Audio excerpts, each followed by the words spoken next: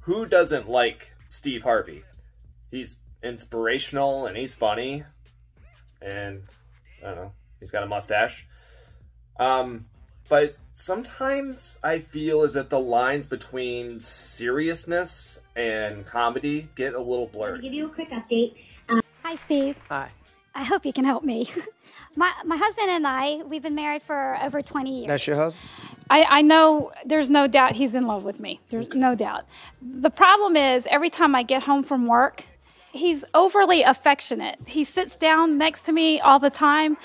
I need to calm him down, but I don't want him to stop, but I need him to calm down for just 30 minutes. You know he's standing there? Yeah. He's right there. He loves you. Do you know that you have a problem that most women wish they had? You have a man who absolutely adores you. Just 30 minutes. Just Have you ever asked him before? yes. And okay, and what'd he say?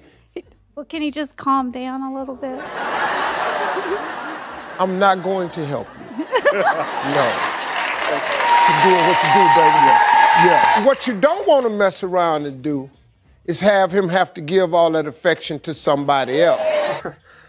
This really has me thinking. When I get married and my wife tells me to calm down on the affection, well, first, I'll do it because I respect her, and two, I don't want to get dragged onto Steve Harvey so that she can tell Steve to tell me to calm down on live television.